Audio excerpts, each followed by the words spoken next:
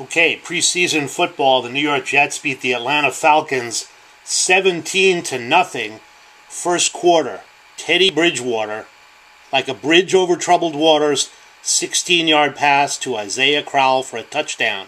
The extra point by Taylor Bertolet was good. Jets led 7-0.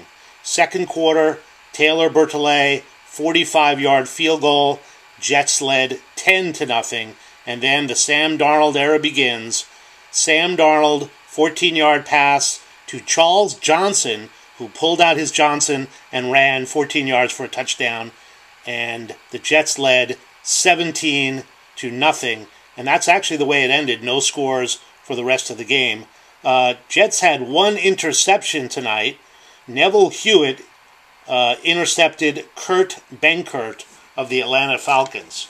Okay, Jets playing three quarterbacks tonight. Sam Darnold, 13 for 18 for 96 yards with one touchdown. Teddy Bridgewater, 7 for 8 for 85 yards with one touchdown. And Josh McCown appearing briefly, 1 for 1 for 4 yards with no touchdowns. Okay, in receiving, Charles Johnson of the Jets, 3 catches for 45 yards with one touchdown.